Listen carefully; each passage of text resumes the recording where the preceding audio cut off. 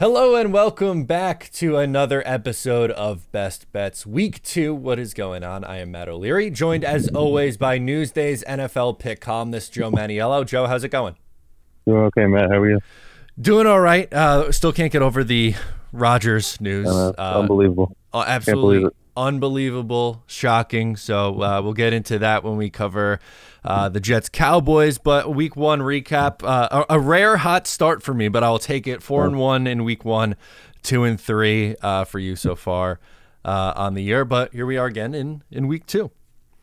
Yeah, it wasn't a great Week 1, not just for Jet fans. It just felt like a weird week, but the season goes by so fast. So it's a new week already. Absolutely. So we'll start with the Giants and the Cardinals. Giants are going on the road after a big-time loss on Sunday Night Football. They are 6-point favorites on the road against the Arizona Cardinals.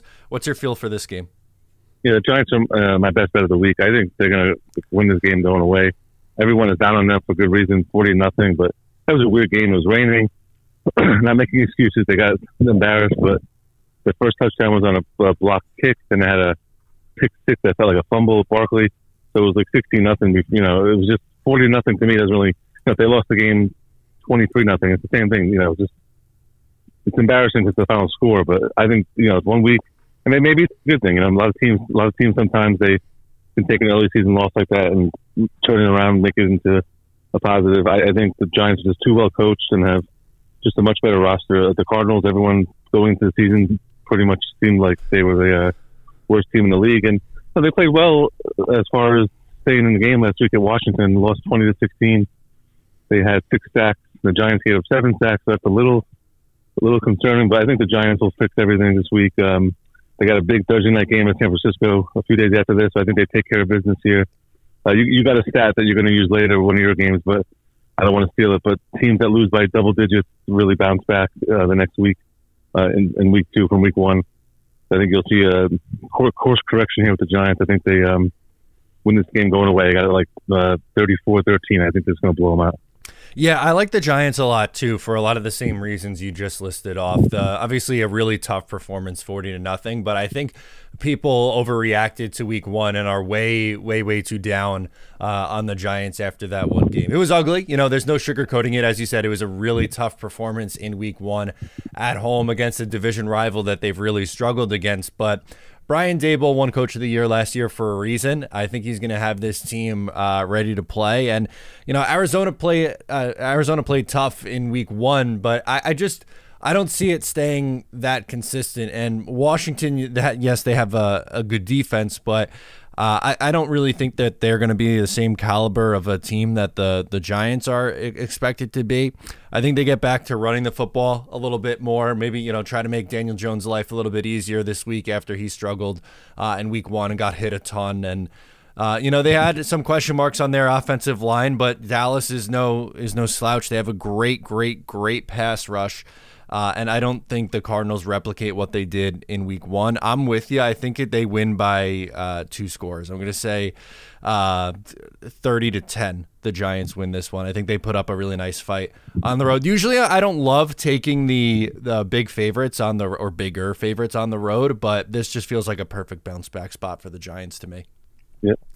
As for the New York Jets, off their win against the Buffalo Bills on Monday night, they head to Dallas, who just put a beat down on the Giants on Sunday Night Football. Spread is now 9.5 points. The Cowboys are 9.5-point favorites. Do the Jets have enough to keep this one close? I mean, this is a tough one. My first thought was to just lay the points. I do not believe in Zach Wilson, and I just don't see, all this talk about how he's had such a great offseason and this and that. Like, that could be all true, but it was all in the idea of him just learning from Rodgers, never actually stepping on the field unless it was garbage time. So this whole idea that they're going to be fine and this and that, I just don't see it. But I'm going to take the points. I just feel like it's too many. And I think the Jets defense is so good that they can keep this to like a 24-17. To me, the magic number is 17. If the Jets score 17 points, I think they'll cover the number because I don't see them giving up 30 to the Cowboys. The Cowboys, it's hard to really understand. The offense didn't really have to do anything in the first game against the Giants. They scored 2 touchdowns on defense and special teams, so it was a weird game. Prescott didn't do anything, but he didn't really have to. So I just don't feel comfortable laying that many points. I don't think it'll be a blowout. Now, from a non-picking standpoint, I think the Jets losing 31-3 would be the best thing for them, to be honest with you, because I think they need to get a veteran quarterback in there. Colt McCoy, Carson Wentz, Jameis Winston, somebody, because I don't think Zach Wilson's the guy. And the team has too much talent to waste another year with Wilson running around, not knowing what to do. But hopefully he's matured, and maybe Hackett can devise a game plan where, they put him in, get him on the, play action on the run, do some different things. I mean, they got to do something different from last year. I mean, the Jets, I feel like Salah is so stubborn, but I'm going to go on a rant here. But I'm just going to take the points. I think the defense is too good, and teams usually rally around the backup quarterback that first game. You saw it week 1 against Buffalo. Josh Allen had a lot to do with the reason why the Jets won that game, but they still won, gritty performance. So us against the world mentality here. I don't think they're going to win, obviously, but I think they can keep it close, lose 24-17. Yeah, I'm with you. I think the Jets have enough, especially defensively, to keep this one close. I think this projects to be a pretty low-scoring game, which plays into, obviously a big underdog that plays into their favor with the 9.5 points. Last year, Dak Prescott had 15 interceptions in 12 games. Last week, in week 1, they didn't really ask him to do a whole lot. So, we can't really get too much of a read off that one. But if the Jets are able to create turnovers like they did in week 1 against the Buffalo Bills, then I think that they have, a chance to really keep this one close. The Cowboys, though, you could say the same thing about them. They get after the quarterback, and they have a couple of corners in Trayvon Diggs and Stephon Gilmore who are pretty known for turning the ball over. And with Zach Wilson's, last year he got into funks where he was turning the ball over way too much. I think if they're going to have any sort of success with Zach Wilson this year, they're going to have to, and I guess, maybe it's a good thing that Nathaniel Hackett's here as the OC, because he did it in 2017 with Blake Bortles. They're just going to have to really, really dumb it down, have it, game manager to the fullest extent, and just hope that he doesn't make that back-breaking mistake. It's not a great recipe, but it's really their only choice in the interim short term. You kind of hit on it. I still think they need to bring in a veteran in here at some point, even just someone you trust more than Tim Boyle, who could come in and play if need be. But, just for looking at this one in particular, I think the Jets defense is just too good. They're going to keep them in games, not necessarily say they're going to win, but I don't know, maybe 19-13 Dallas, something like that, a 6-point win. If they keep them, you had them at 24. If they keep them under, 24 points-ish, I think they should cover this number. Yep. As for our game of the week, we're going to look at the Chiefs and the Jacksonville Jaguars. The Chiefs are 3.5 point favorites in this one. Who do you like in our game of the week? Yeah, I mean, this should be a good game. They played last year in the divisional round. Jaguars had a chance. They lost by a touchdown, or something like that. But I don't like that the spread has gone to 3.5 from 2.5. It's always a big number, or it was 3, I think. But I'm still taking the Chiefs here. Patrick Mahomes, 81 career games. He's only lost back-to-back games 3 times, which is remarkable. 13-3 after a loss, and they're getting back Travis Kelce and Chris Jones, the second and third best players. Last week, they probably would have beaten the Lions if Kadarius Toney didn't have those crucial drops. I think the Chiefs get back on track here.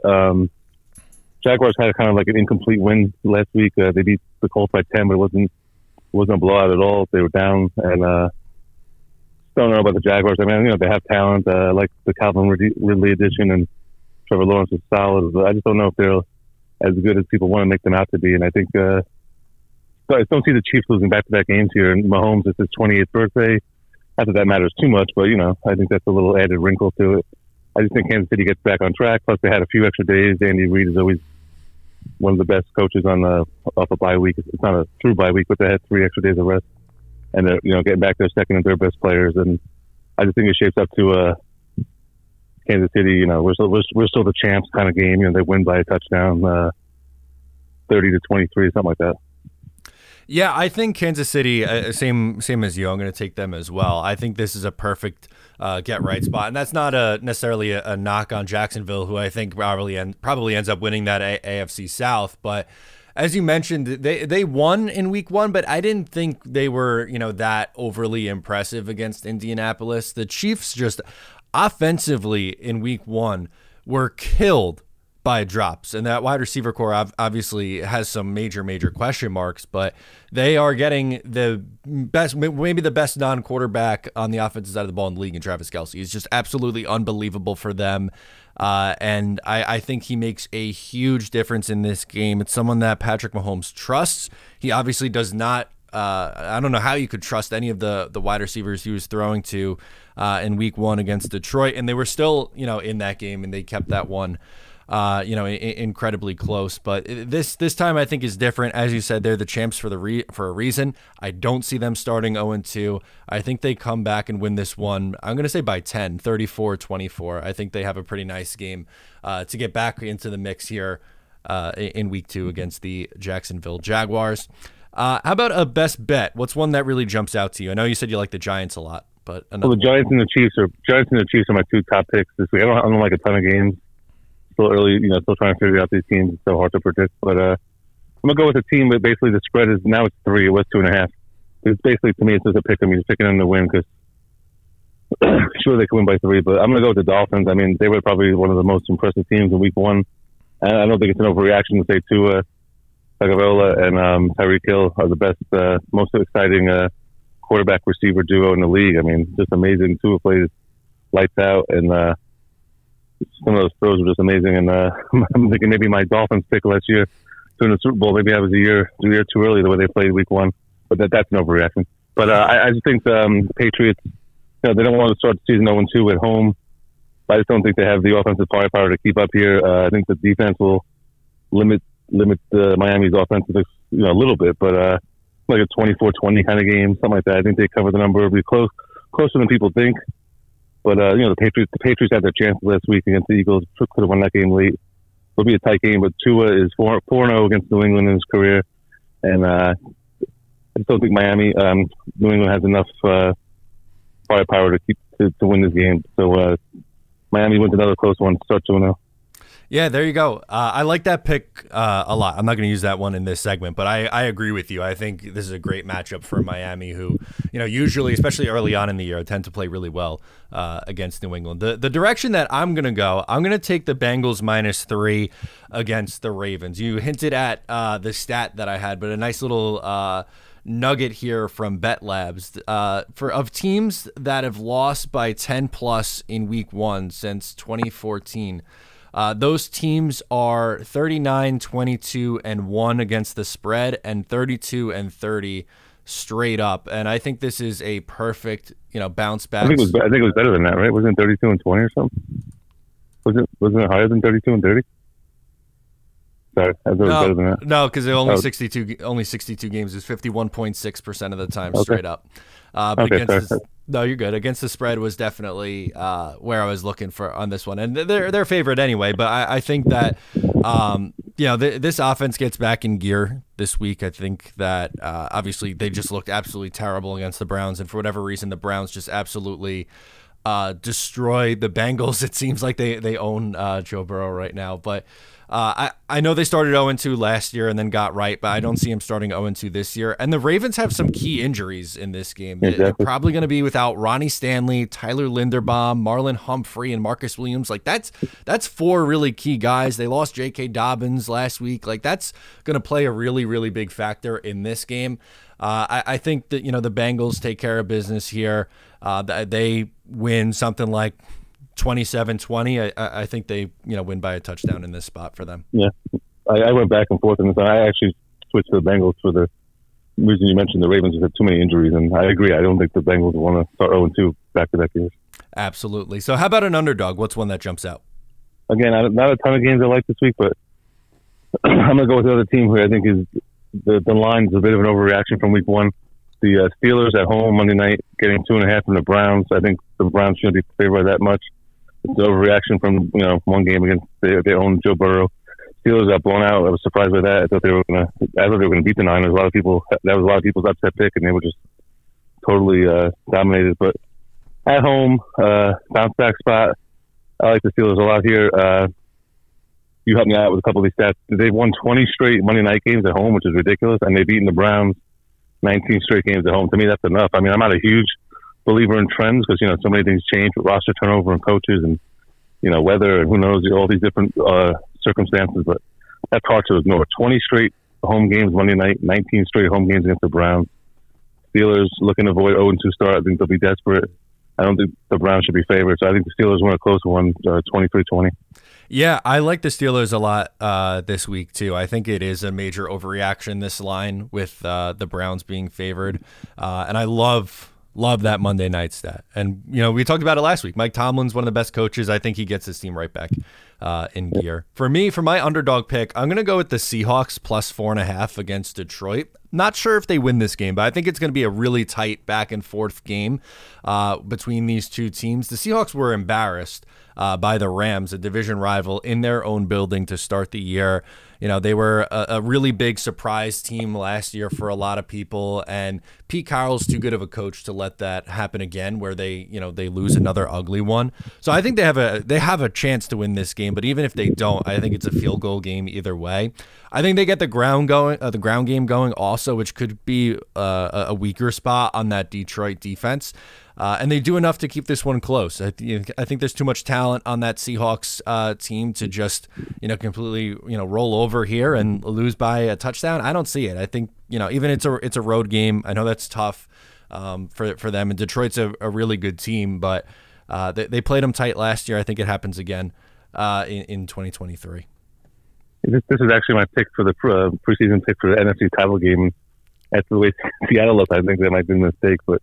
Like you said, maybe it's an overreaction, but I'm going to go with Detroit only because I feel like they had a couple injuries on the offensive line, and I don't like the fact that Matthew Stafford threw for 344 yards with receivers I never heard of. So I think Jared Goff will have a big day. So. But like you said, it's the NFL. I mean, when you think nothing's going to happen in week 2, the opposite's going to happen, so you can't predict it. Absolutely. Totally fair. So we'll run through these real quick. Both Joe and I are on the Giants -6. Jets plus 9.5 against the Cowboys, and Chiefs in our game of the week -3.5 against Jacksonville. Best bet, I'm going with the Bengals -3 over the Ravens. Joe is going Dolphins -3 against New England.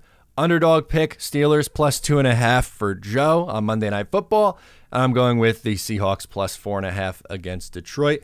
Joe, thank you so much, as always, for joining me. Matt, enjoy the game. Sorry about the Aaron Rodgers. Thank you.